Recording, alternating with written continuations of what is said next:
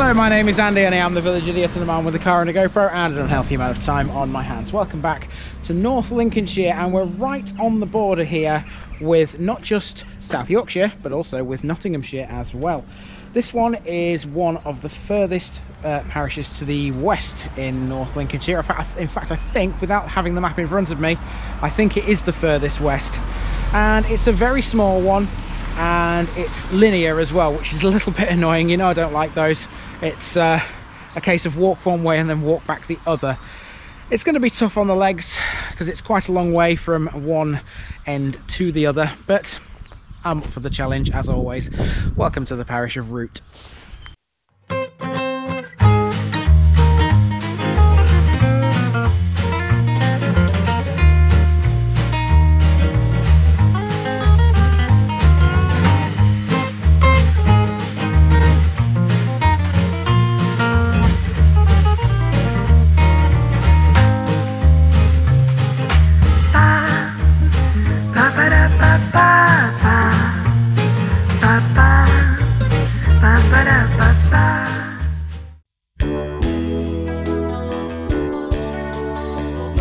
Wroot is a linear village and civil parish in North Lincolnshire, sitting south of the River Torne on the Isle of Axholme, close to the boundary with South Yorkshire.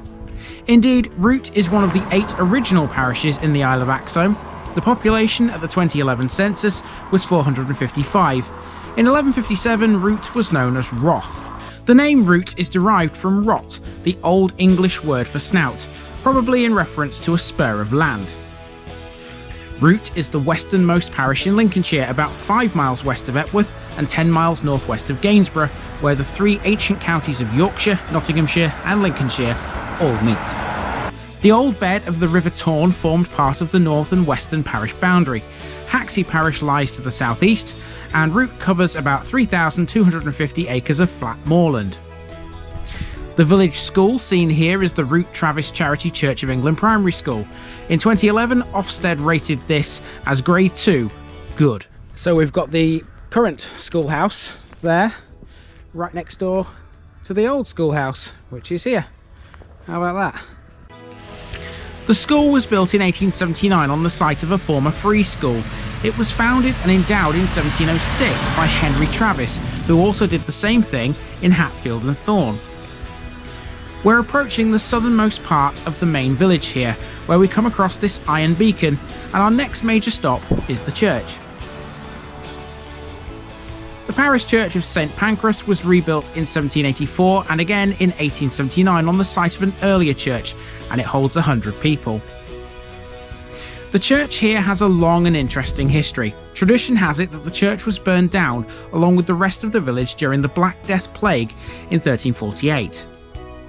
The new village was built to the north, but the church was rebuilt in the same location as before. This is why the church is so far out of the main village to the south.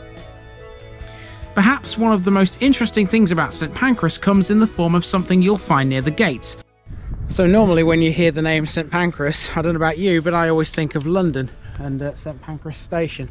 But that's the name, that's the dedication of the church here in Wroot. Now, there's something else to show you here. Look at this. Remember, John Wesley. Now, all those Methodist chapels that we've seen around the country, this guy here, John Wesley, was the founder of Methodism, who served as curate in the parish of Wroot during the years. I can't really read this. I'm hoping I'm going to find some more information about John Wesley when I stitch this one together, but I can't really read this. It's very worn. I believe though John Wesley came from Epworth, but obviously that's not far away from here. In fact, it borders Wroot to the in fact, does it border? Yeah, it does border Wroot, yeah, thinking about it. So yeah, we might learn a bit more about him in Epworth, but yep, John Wesley was curate here in Wroot.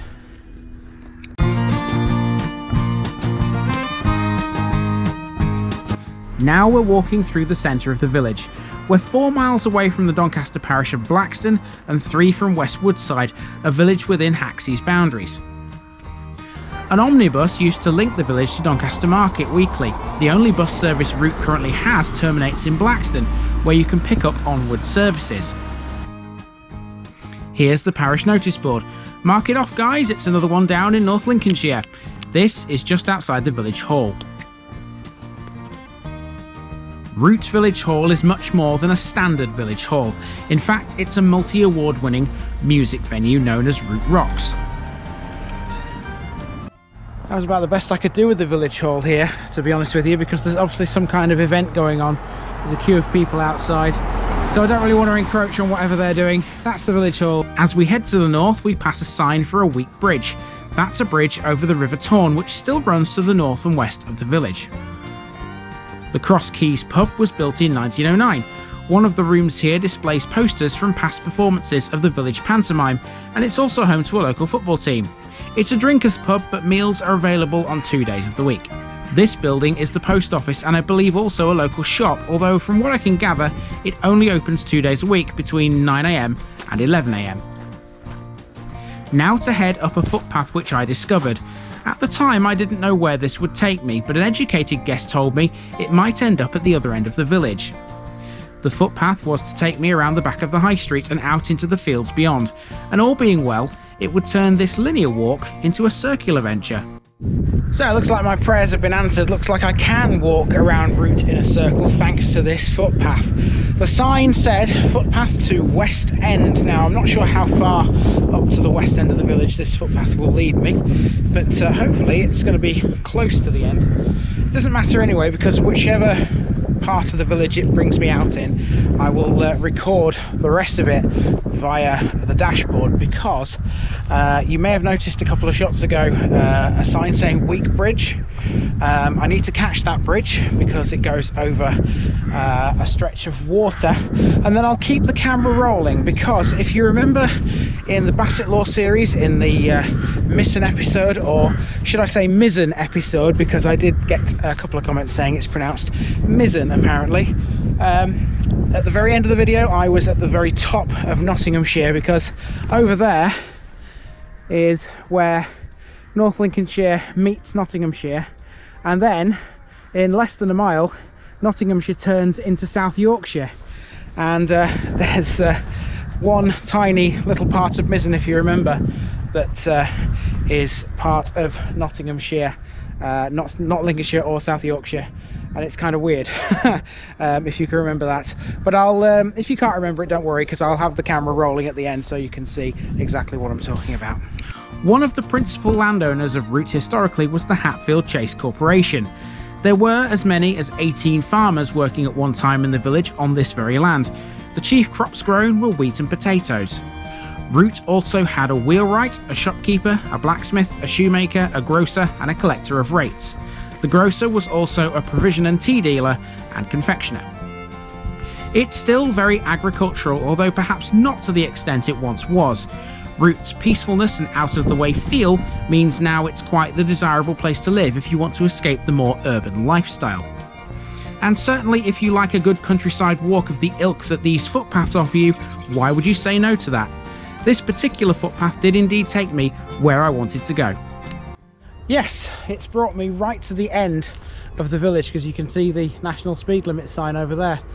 There we go, it's brought me all the way to the other end of the village, which means all I've got to do now is walk back along the road and catch whatever I can see along here on the way. To finish our main walk, we head back down the high street. This is generally residential, although there are some interesting features along here. In 1826, houses in Wroot numbered no more than 54, with a population of 285, but by 1885 Kelly's Directory recorded a population of 356 in a parish area of 3,246 acres. Modern day Wroot sees a population numbering 455, as we discussed before, and 99.6% of the residents here are white British, and the modern parish covers 14.53 square kilometres. This gives it a population density of 31.65, and the average house here goes on the market for a pretty pricey £310,000. Wroot used to have both a primitive Methodist chapel and a Wesleyan chapel. Seen here is the latter, which dates from 1870. Earlier at the church, I was spot on about John Wesley. He was indeed Epworth born, and the Wesleys had much to do with Wroot. In 1726, Samuel Wesley, father of John Wesley, became rector here at Wroot, occasionally living here. It's interesting to note the Wesleys are known to have described Wroot and the surrounding area as little better than a swamp. Wroot's War Memorial is an obelisk surmounted by a double plinth and column. There's an inscription in black lettering on the front face of the plinth, and it was supplied by Sissons and Son of Epworth. To end, we're almost back at the Cross Keys here, outside Rye House at the Granary, a self-catering holiday cottage conversion of a former granary. Okay, I'm all the way around the village because I'm back at the path where I ventured around the back of the village to then come back this way towards the Cross Keys pub, which means you guys now need a picture bit, and here it comes.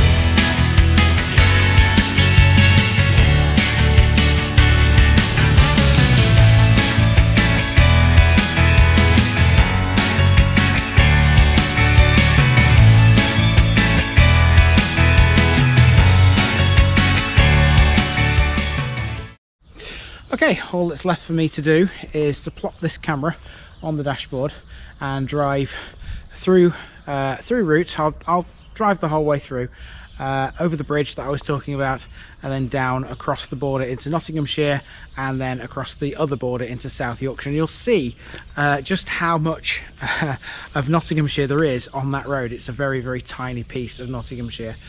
But that's it. Otherwise, that's it for the parish of Wroot, and another one down in North Lincolnshire. Now, the next one you'll see in North Lincolnshire is a very, very special one, and it's something that I've been building towards for a very, very long time. In fact, my plans for the last couple of months have revolved around this one parish in North Lincolnshire, and it's finally time to show you it. At least that was the plan. Skip to the end of the video to find out why it's no longer relevant. And I'm out.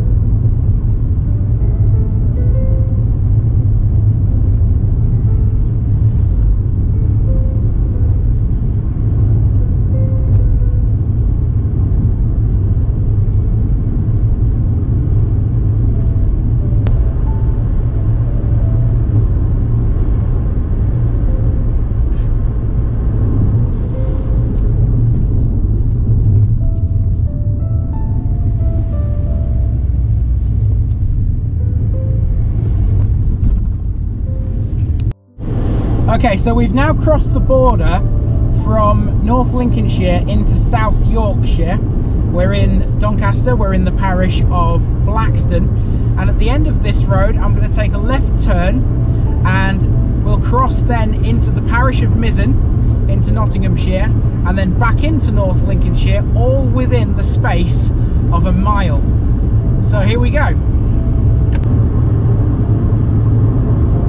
Okay, so here we are, we're about to leave South Yorkshire and enter Nottinghamshire. You may remember this part of the Mizzen video. This is where I stood at the very end of the Mizzen video.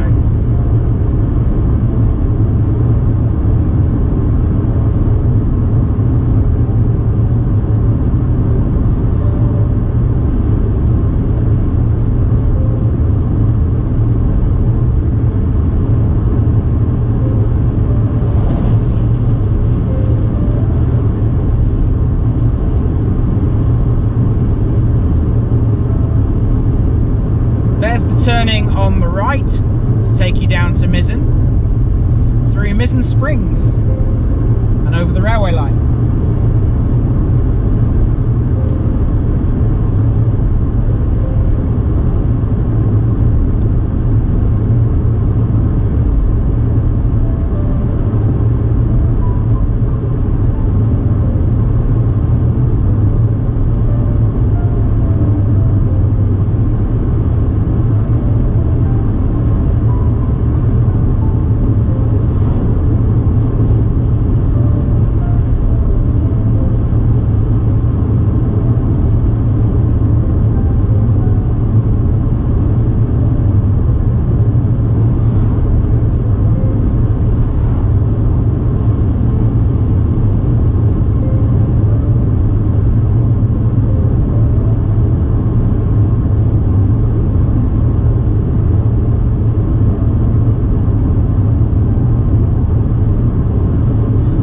Here we go, we're about to re-enter North Lincolnshire into the parish of Wroot at its southernmost, or almost at its southernmost tip. That's it guys, I'll see you next week. I'm out. Uncle COVID has visited yet again and it's cancelled the Haxey Hood. It's the sort of thing you guys want to see, it's something special. But because it's now not going ahead, obviously I won't be going to Haxey, and I won't be going to Haxey until the very end of North Lincolnshire now, because I have to wait until 2023, unfortunately. If you'd worked out what it was, it's not happening now this year, but hopefully it will happen next year, and I will definitely be going next year if it's on, because there ain't no Haxey episode without the hood.